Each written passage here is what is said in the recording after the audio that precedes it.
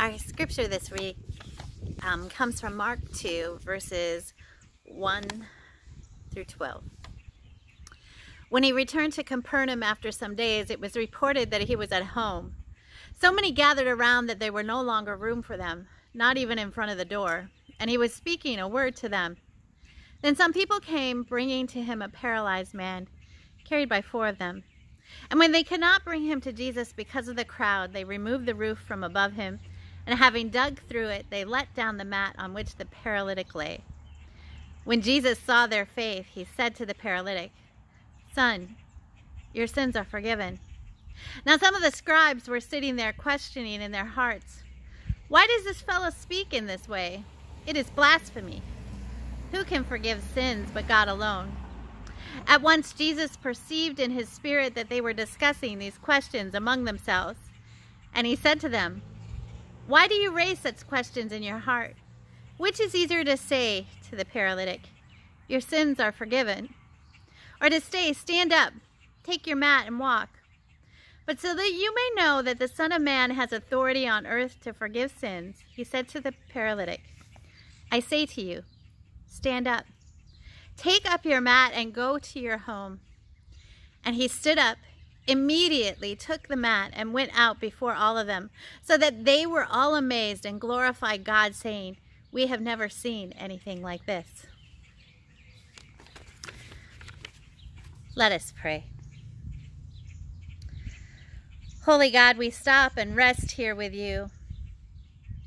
Your sins are forgiven. You speak these words to that man, the man who couldn't walk, who needed friends to bring him to you, the man who was willing to go through a roof to get to you. And you said to him, "Your sins are forgiven." Everyone else was wanting healing for his body, his legs to work again. But you wanted to heal his soul. Your sins are forgiven. So we stop here to listen to you speak those words. Your sins are forgiven. Your sins are forgiven.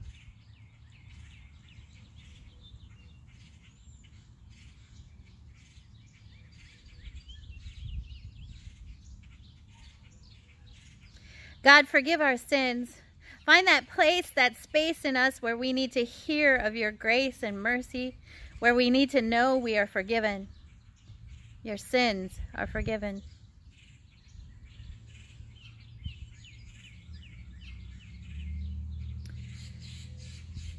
And Holy One, we stop now.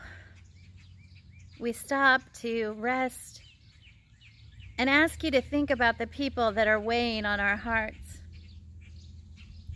Susan's friend died, and please pray for her husband, Chuck.